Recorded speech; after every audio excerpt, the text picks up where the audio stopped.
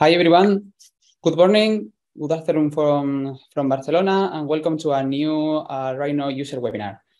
This is Pedro here, and today I'll be presenting this talk. Today we are going to see the successful use of Rhino.Inside.Revit in several architectural projects at Modelical. Modelical is a global consultancy that focuses on facilitating and inspiring changes in the AEC field, helping it to become more efficient, agile, and modern.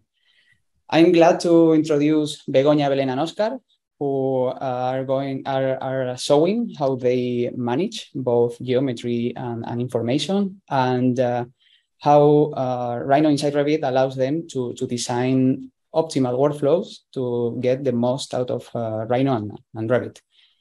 Begoña Gassó is head of product management, and Óscar, Herreno and Belén Torres are computational design specialists.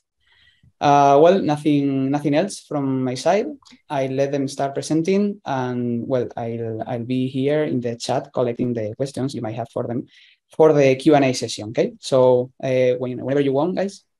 Okay, so thank you very much, McNeil, for inviting us, and thank you very much, all of you, for joining to this session. I'm gonna share my screen. Okay.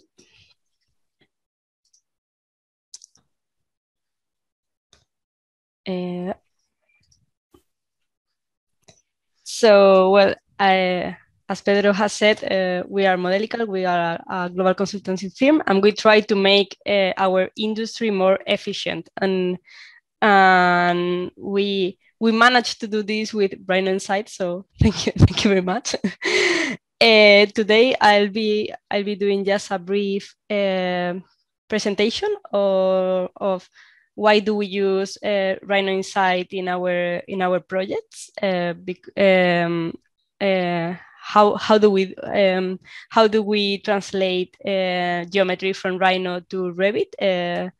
How do we do it right now, and how we usually did that? And the most important part is that my colleagues Óscar and Belén, they will be showing us two examples. They are gonna do them very fast, and one is going to be about translating geometry from Rhino to Revit, and the other one about transferring data from Rhino to Revit to automate the modeling directly in Revit. Okay, so why do we need Rhino in our projects? Well, geometry, Revit has so many benefits, but one of the biggest challenges we find when modeling complex projects is the rigidity we find in the system families. As you might know, we have adaptive components for modeling external families, but when we are dealing with system families, Revit is much more limited. And well, we also find so many constraints when developing component families, and mostly when trying to join complex geometry elements. The joinings are really hard in Revit. As I said before, the system families are quite limited in Revit, so you can imagine how difficult it is to make non-regular gaps in these elements. And some geometries that are very hard to do in Revit are the ones with non-regular distributions, or the ones that have non-parallel surfaces. These are really hard. And the development of complex topographical surfaces or geometry with organic shapes. These are really difficult. So as you can see, we can find so many arguments to try to have all the benefit that we can find when modeling in rhinoceros in our project, in our Revit projects. So we have had this problem since 2015, more or less. At least I remember it.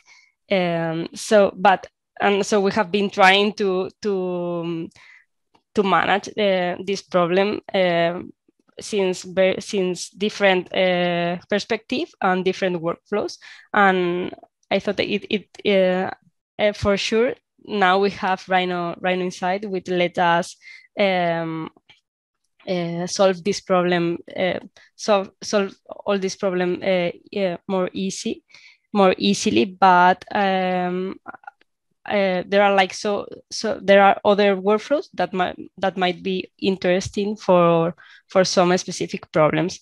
So first of all, when we started to import geometry from Rhino to Revit, we used to do it just as a reference element. We imported the DVG or SAT files into Revit, and then we use it just as a reference element. And if you guys do this anytime, you have to be very careful. And we suggest not to import this type of geometry into Revit, just to link it. If you're gonna delete it, it is best a best practice to delete to link it. And then when you have used it, you should delete it, and you should be careful when linking it just to a floor plan or just to a view, not to the whole model. These are just best practices. Another typical workflow for importing geometry is to import this geometry into an in-place mass model in Revit, and then convert it to Revit's native elements, such as roofs, floors, or walls. Then a very typical workflow is to import the geometry into an external family in Revit, so you have all the geometry control. And if you don't import the geometry directly into Revit, we have some other plugins that help us to do it. One of them is Rhino, which is now, I think, Conveyor, that help us to translate the geometry from Rhino to Revit, but with its own workflow. So you have to you need this plugin.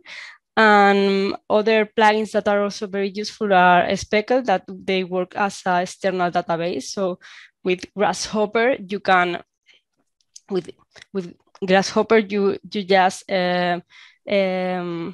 transfer all the data to model the geometry directly into Revit with Dynamo, for instance. So Flux or Speckle is just an external database, and for sure you can use the interchange format file IFC, for instance, working with Visual Arc plugin. Okay, but so we have been working in so many projects using Rhino Inside, but I wanted to show to you this the Santiago Bernabeu Stadium, that when we started this project, Rhino Inside didn't exist. So for modeling the existing conditions of the stadium, we use all these workflows that I was showing you just before. But since this project has been is like a 2 or 3 years old project, now we have been using Rhino Inside to model some of the elements of the facades. We have found really useful the flexibility that Rhino Inside has given us to develop such a complex geometry, and also other type of projects that are very hard to do without Rhino Inside are all the projects with very complex geometries or with a very big scale. So you have to repeat the same element in many objects in Revit, or some project that really needs a lot of precision in the geometry, or that the fabrication is really complex. So these are the type of projects that we usually use with that we usually develop with Rhino Inside. And now my colleague Óscar, he's gonna show you an example, so you are gonna understand it much better. Okay. Thank you, Bego. Thank you. So let me share my screen now. Yeah.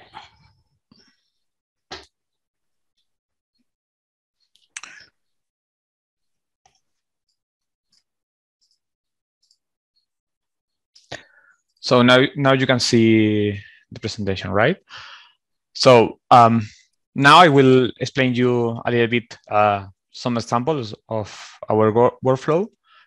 In this case, with a dummy project, the Rolex Center, but you can imagine that this same workflow with some specification can be applied to almost every complex project that we have done, and also in the future. So for this example, let me share Revit now. I will present just three parts of the exercise, or three examples. The first one is about the modeling of the columns. All this project, the Rolex Center project, comes from Rhino. If I show you the Rhino screen, you will see that the model is directly modeled here from some sketches like 2D plans or 2D sections. So we have created the mass in Rhino to transfer it to Revit as a mass, and then create roof by walls, roof by face, sorry, as you can see here. So the first example here will be the creation of the columns. In this case, it's so simple, so I will cover it quickly. In this case, we have some points in the Rhino model. So here we have the location of the columns. It could be also blocks or wherever. It doesn't matter. The main part of all of this workflow usually is covered in Grasshopper, about how to get the geometry, how to isolate the important information, and then transfer it to Revit. So in this case, I have all the points. So with some simple exercise, I get the intersection with the roof, well, with the slabs, and then by getting the intersection, all the points, I get the final line, and then directly transfer it to a column, a set of columns in Revit. Okay, this is so simple. So I don't want to spend a lot of time explain that. So this is the kind of example that we usually use Rhino Inside, and is quite simple. A next step in complexity, and I will stay a little bit further in this example, is about creating the panels. In this case, the courtyard panels, because the rest of the panels, as the wall is straight, it can be easily done with a curtain wall by face, using the mass face. But about the courtyard, that is not possible, because the resulting curtain wall will be facetated. So in this case, instead of of using the curtain wall by phase, we use adaptive panels based on a set of 6 points, okay, in order to create the curtain wall, the curtain panels, and then structural framing to create the mullions. Okay, so that those both parts will be covered in this session. So first of all, getting the courtyards here. So here we have all the courtyards in plan. So we get the geometry. We intersect. Well, we divide by a certain length. In this case, we create lines about those division, and then intersect with the slabs. A little bit of maths in terms of getting the points in the middle instead of the higher and the lower one. So we get just the set of points, and then by getting the sets of points, we get the list. What is the main task, or what is the main advantage of use Rhino Inside in this workflow? In my opinion, and that could be discussed, but in my opinion, the best part of Grasshopper in this workflow is the possibility of visual debug the list. For example, using here the path label component from the Wombat plugin is so easy to get, for example, the paths of each panel. In this case, we are using Loft to create them directly in Rhino, but also we are using the same lines here, these lines, to extract the points, as you can see here. So, for example, by getting the path label and grafting it, we can display easily the path of each point. So with a quick review, we can be sure that we have all the points correctly sorted, so everything will work in Revit. So in this case, for me, is quite useful to use this kind of visual debug. So then we add the adaptive component, and just with a little bit of processing the path label or the path of each element of each panel, we can set the name of each panel in order to also to have it control, in order to fabrication, in order to measurement, whatever we need, we have the correct identity of each panel. So for example, let me show it in Revit.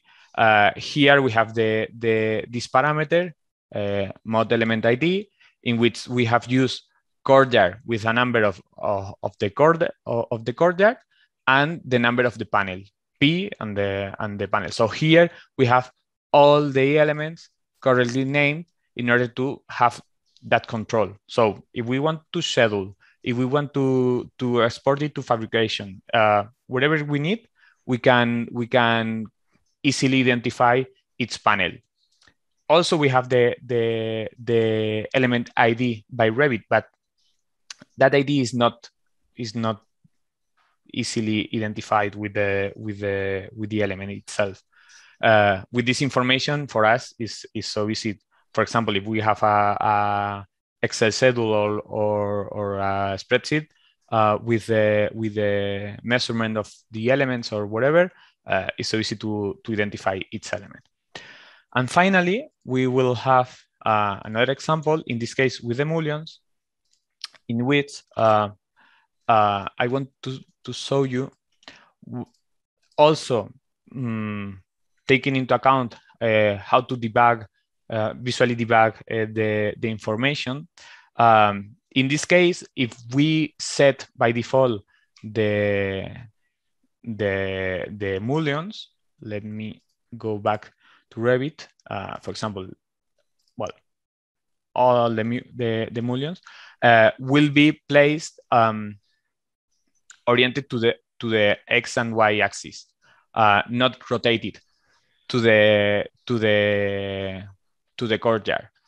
So in Grasshopper, with a little bit of maths, we get all the points.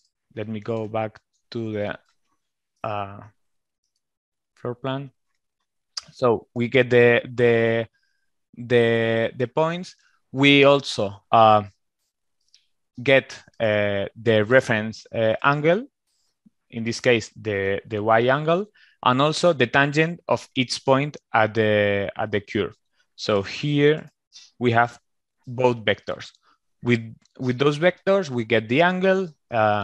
Also with the cross product, we can check the angle in the same direction, because you know that Grasshopper gets the sorted angle. So depending on the orientation, you will have the angle clockwise or counterclockwise. So with the cross product, we get the correct angle and the expression here. And also, we can, in order to be sure that we are using the correct angle, the correct orientation, we can create visually the arc that we are using. Also, if we want, we can display, for example, the tag. So we can use text tag in order to show that the angle is whatever we need. For example, the angle here. As you can see, we can check that the angle, well, in this case is in radians. We can use 2 degrees. So here we know that we are using always the angle in the same direction. Also, it's important to know that Revit and Rhino or Grasshopper counts the angle in the opposite direction. So we have to use the negative in that way. So anyway, with all of this information, we can create the mullions and then orient them. So here we write the cross-section rotation parameter in Revit with the resulting of the expression that we have used to calculate the angle. So the final result is that we have all our mullions correctly oriented. So in this case, we have properly modeled with an easy workflow. If we, in the past that we usually use this workflow in Dynamo, for sure can be done, all of this with no problems, but we miss this kind of tools that help you in the workflow to get the correct result and with the less effort possible. So I think that addition is one of the best advantage of using Grasshopper in the workflow for complex projects. And now Belén will show you a little bit further about getting information into Revit. Can I share the whole screen? Sure. You have to select a screen. Multiple. Okay. I mean, not I'm as not used to Zoom, sorry.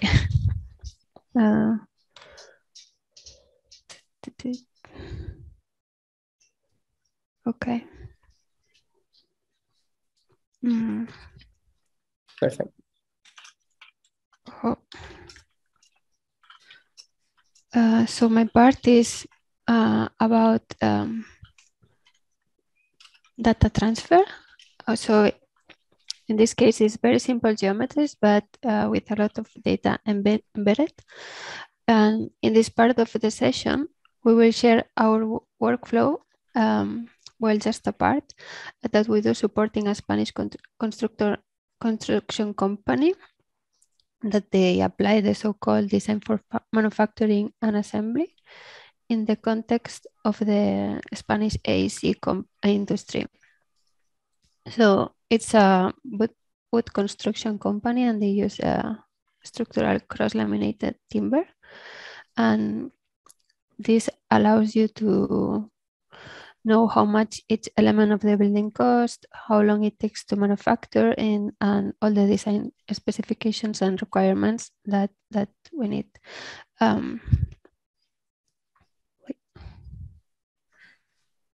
So with offsite construction, you can save a lot of time, mostly, but also you can do 4D planning, costing, and facilitate a lot manufacturing and assembly. So each fabrication process must be predefined, and there are hundreds of components in a building, so hundreds of walls that they need to be individualized on the factory, and each one of them has an assembly order parameter that defines when will it go on site. So in this case, I will do a demo for an automation we developed for paneling the fire protection panels of a prefabricated wall for manufacture.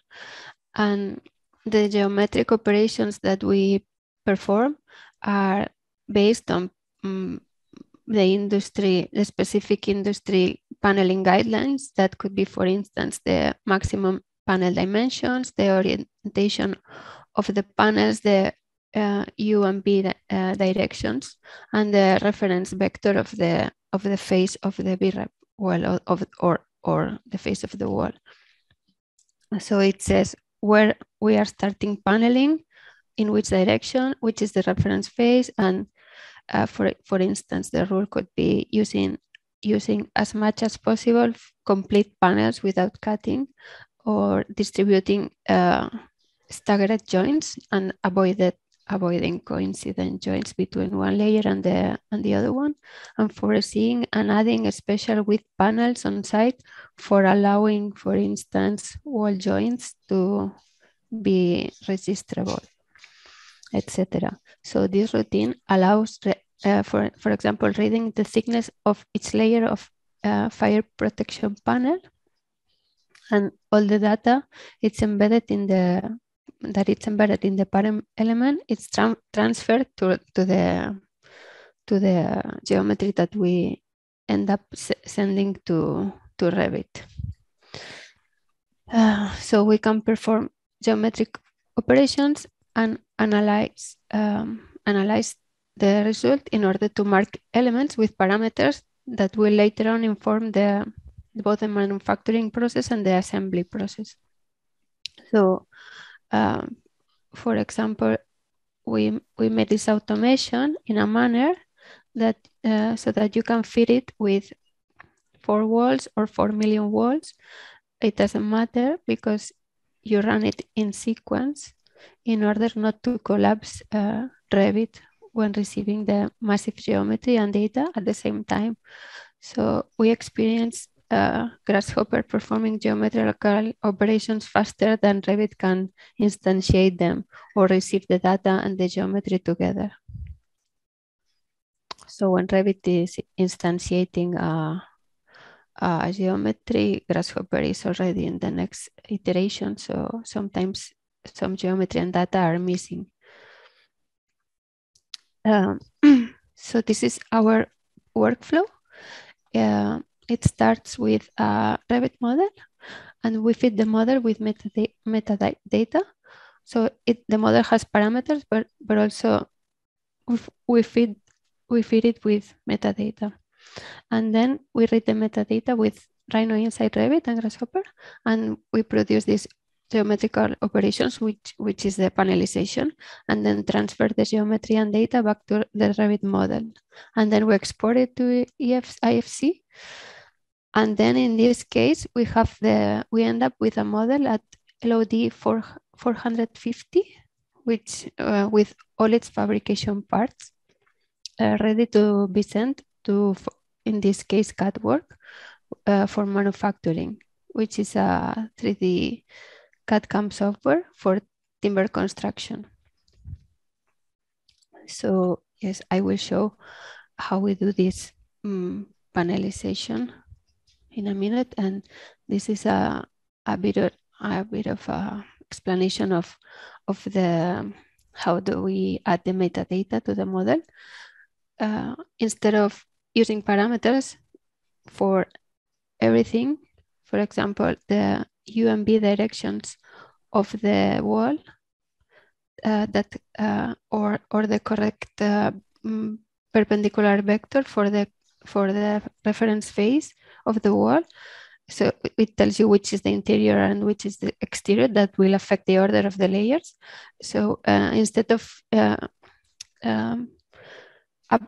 adding a lot of parameters, we use the Revit extensible storage. So we put inside, for example, you can see here the local origin of each wall and the local coordinates and the reference vector and etc. You can fill it with whatever you want. So the inputs are elements with attributes and metadata associated with each element, and the output it's panels in Revit with attributes or parameters. Then I already explained how we perform this reading of the data of the Revit model, and we have to be sure that we receive all the geometry properly to perform our operations. Also, this routine detects and marks panels with non-manufacturer dimensions. For example, if we have a strip which is too thin, it's not possible to manufacture. So we make a redistribution by adding, in this case, a third of a panel before the error. Then we check the output, and if it's valid, we send it to Revit. If it's not valid yet, or if the problem has moved to another place, we iterate the redistribution until we don't get any non-manufacturable panel. So this is the summary of the workflow. So we have a Revit geometry. Then, well, I will do the demo and then go back to this slide maybe.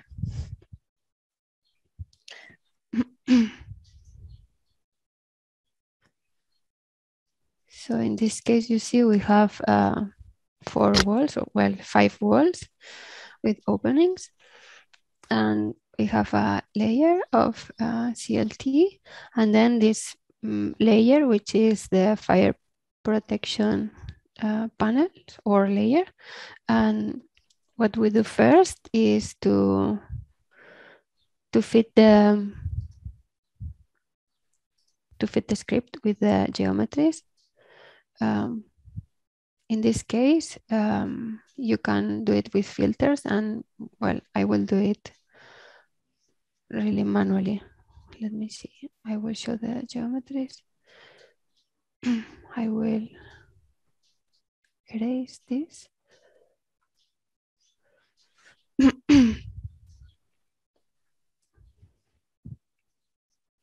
We see the 4 geometries that I can select one by one. I will do it. 1, 2, 3, 4, and 5 elements. We get the geometry, well, the geometries, and then after we have the inputs that we can modify. For example, panel height, panel width. If we have registers at the beginning or at the end in each layer, the minimum strip width and if for instance, if the wall has 2 fire protection panel layers or not, just single layer, and the panel thickness of each layer. Then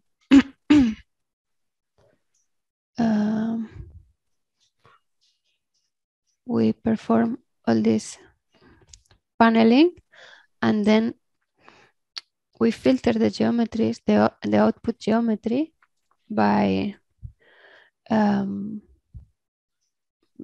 analyzing the dimensions that we get at the end. So for example, if we need to mark the pieces that are half panel or less than half panel, or the pieces that are dintel panels that need to be cut in both directions, or for example, in the case of something related to design happens, and due to, for example, the opening position inside a wall, there is no way of getting rid of this number of factorable panels, then we just mark it for the designers to take a decision.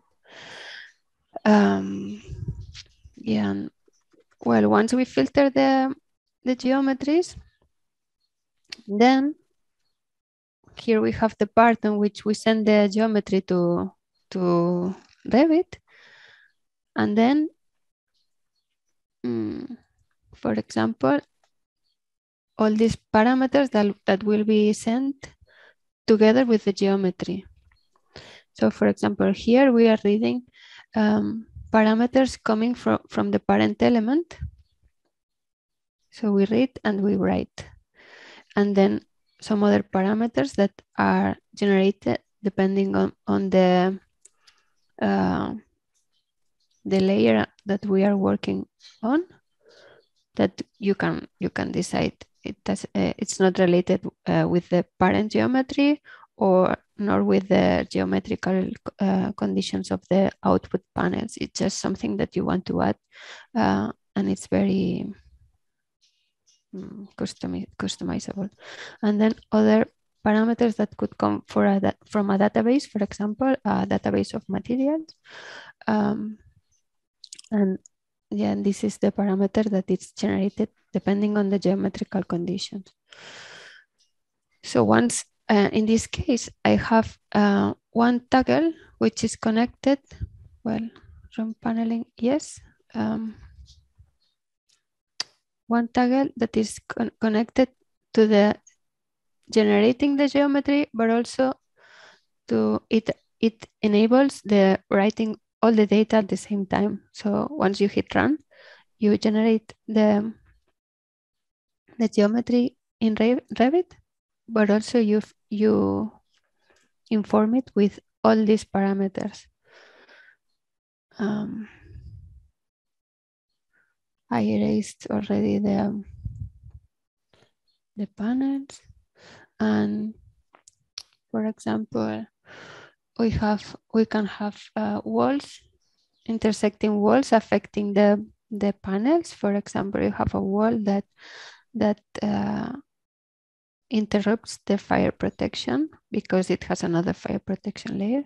So you have to cut it. So it will be a perforating geometry as well as and the openings as well. So you can, for example, have all the perforators or all the openings, but also you can filter them with this metadata. In this case, we are reading the specific perforators that affect one wall. This is very useful because now we just have 5 walls, but if we have 4 million, if you perform this operation with one wall against 10 million openings, so it's very expensive computationally. So in this case, we have just the one wall and the perforators affecting it. And that's it. Let's run it. Run paneling, yes. I will take this off and send it to Revit, yes. So the first, I will leave it running. So each time I change, this is the item selection. So from my list of these 5 walls, I take one by one the wall that I want to panelize. Otherwise, I use this routine on which I feed here I put the list of all the walls of the project, and then I run it. So it goes one by one, doing this process. In this case, I will do it just one by one. So I leave it running, and then I move the slider, and it should instantiate all the next wall. Next word. So if you do this without Revit, this is faster. the thinking icon is because of Revit. And then yes, we can check that we receive the parameters and the geometry. So it's a generic model, and it has all these parameters that we feed it with. So it's an offsite panel. For example, this is on-site. This needs a cut in width and height. This is a full panel, so it doesn't need a cut. This is half panel, things like that. Yes, I will go back to the presentation.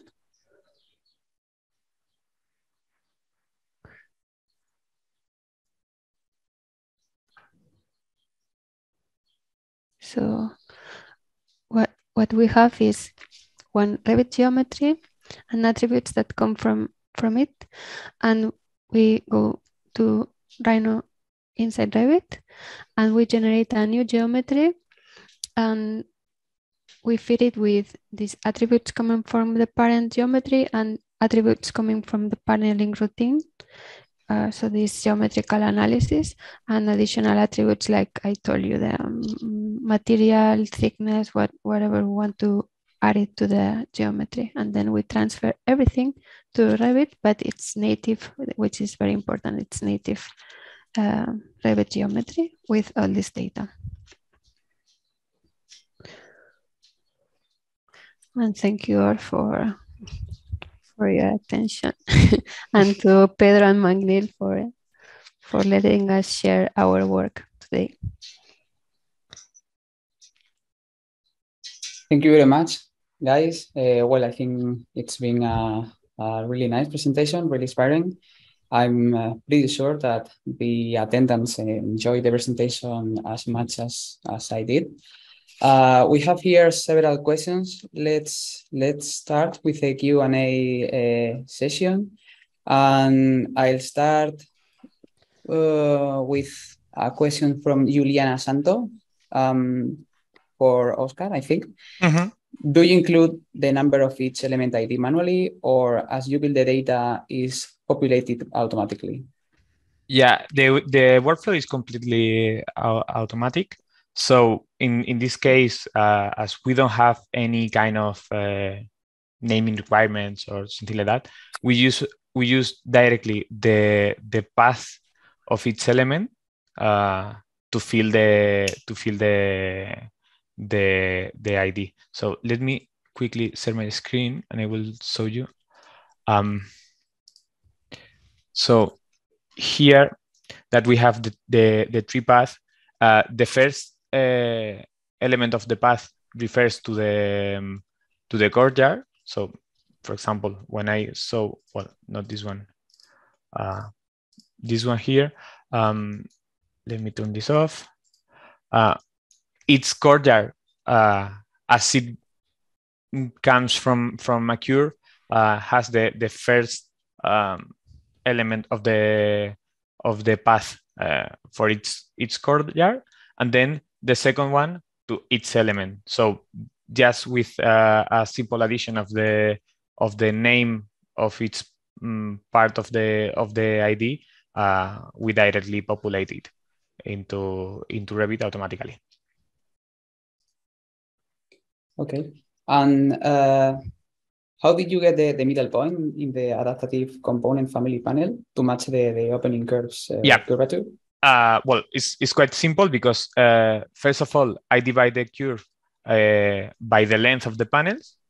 So then I shatter the segments in order to get each segment by parts, and then again divide each segment into 2 parts. So we have 3 points by each segment. So in that way, we use those groups of 3 points in order to create the lines. Instead of doing it at the end by dividing the curve and then trying to get the middle point, moving it to the beginning of the workflow make it easier.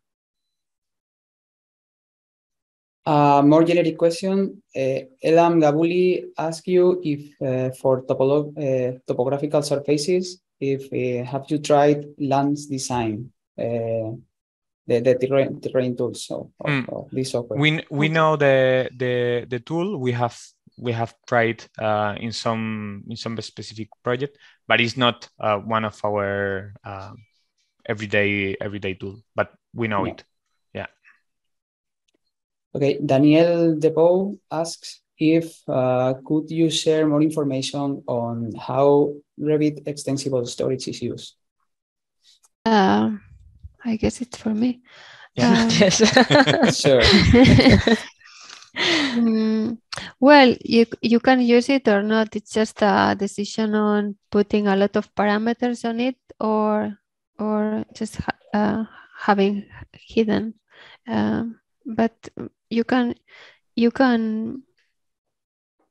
put whatever you want inside. In this case, we with Dynamo and a Python node, we write this.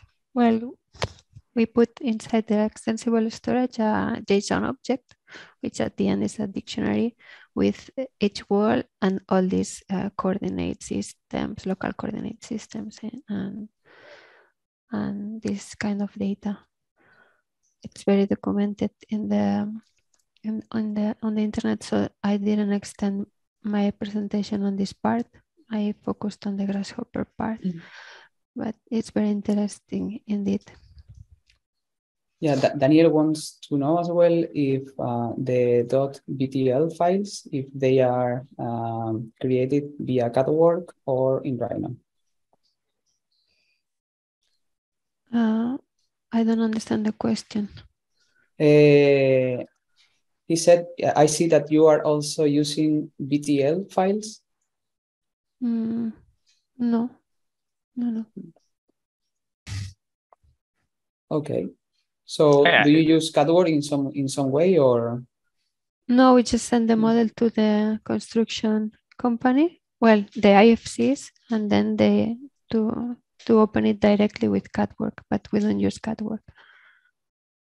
So they just take the geometry, while the IFCs, and open them with CADWork to check that every parameter is correct and the geometry is oriented properly for cutting, for example, and with tolerances and these kind of things. But we don't go into CADWork. Okay. Juan Diego Vargas, does this workflow work having both windows and doors? I think this is for you as well, Belén. The question is? Does this workflow work having both windows and doors? Yes, of course. Yes, yeah. Of course.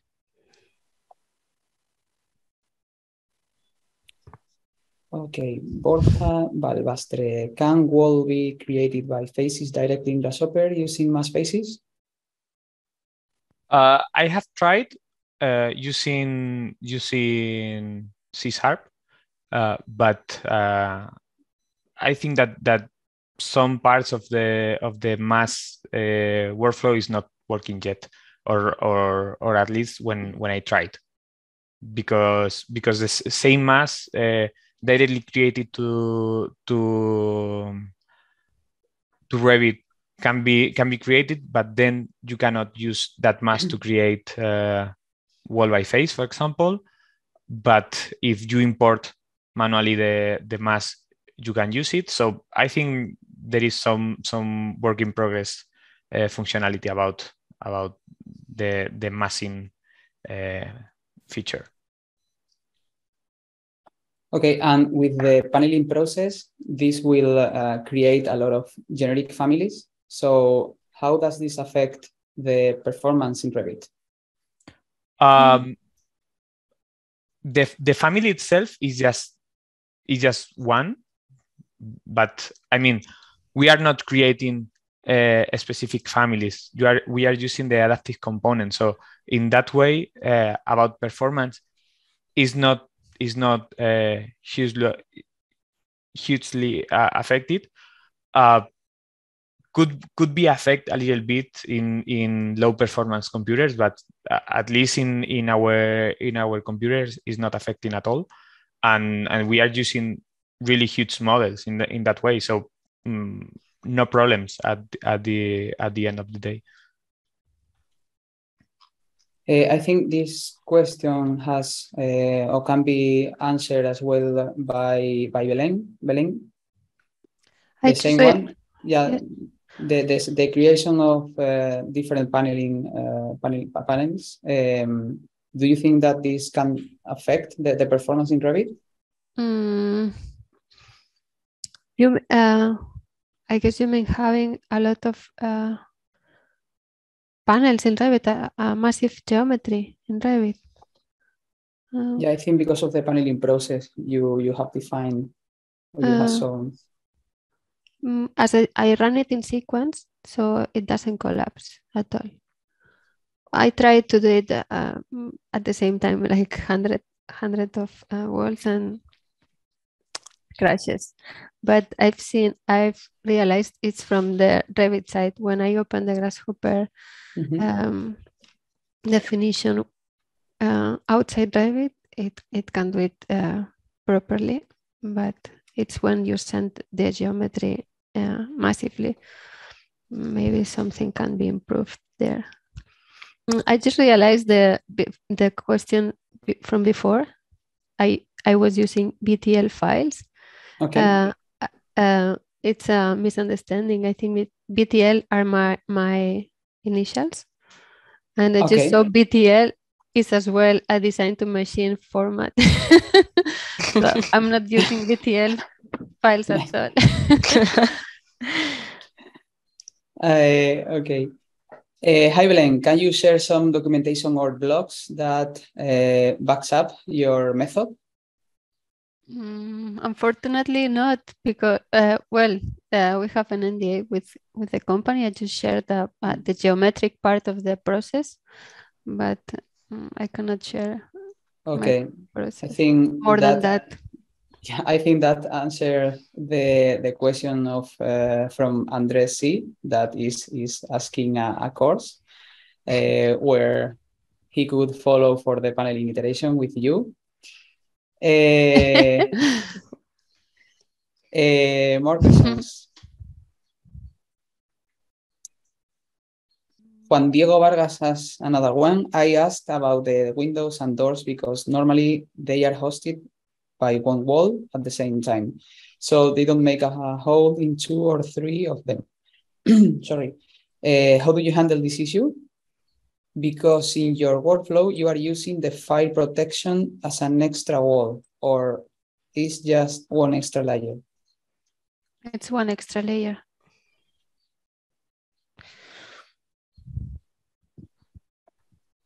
Okay. Yeah. Also, take into account that in that workflow that Belén is showing, the modeling process is simplified in the way that instead of using complex wall that you can, as you can use in a normal project, in this case they are using simplified walls, so with no layers, with nothing, nothing else just the geometry of the wall, and then you panelize it. So it's a little bit different than the current workflow that we can find in any architecture project, right, Belén? Yeah, that's correct. But I cannot share more details about it. But that's related to the LOD 450, which you don't have one wall, but you have all the parts for fabrication.